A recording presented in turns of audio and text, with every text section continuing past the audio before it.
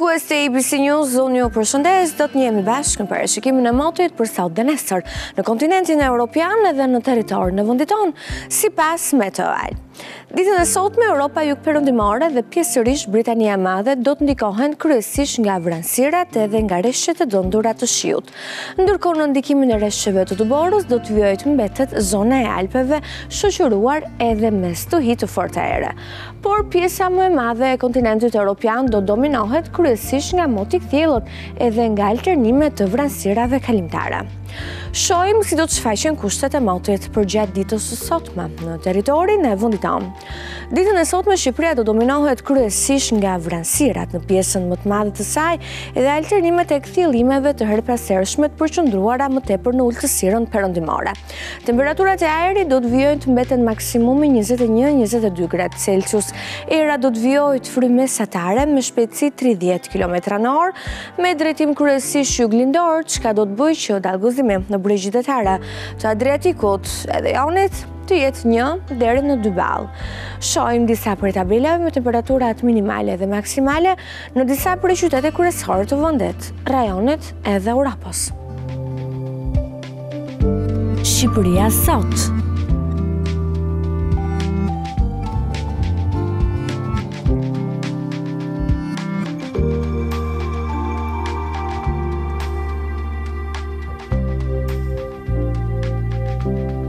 Europa sot.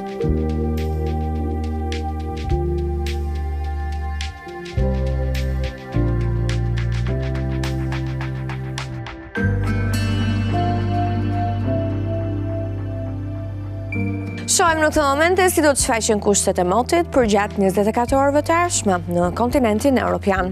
Ditën e nesërme, Europa perëndimore, duke përfshirë këtu edhe vendet e mesdheut, do të ndikohen kryesisht nga vranësirat edhe nga rreshtet e shiut, ndërsa rreshtet të pakta dëbore do të kemi në zonën e Alpeve dhe në vendet e Baltikut.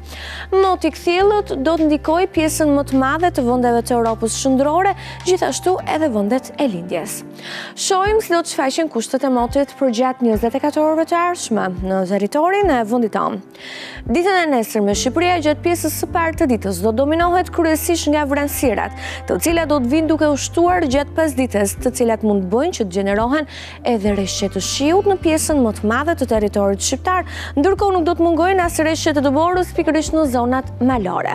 Temperaturat e ajrit do të pusojnë një rënje të lehtë në orët e mesditës deri në 2 gradë Celsius.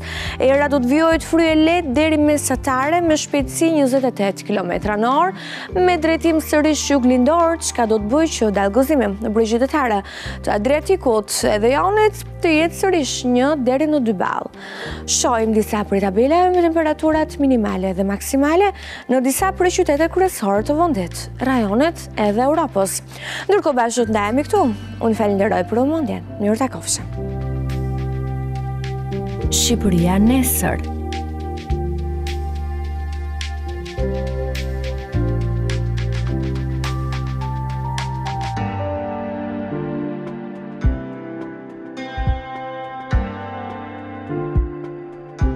Europa nesër.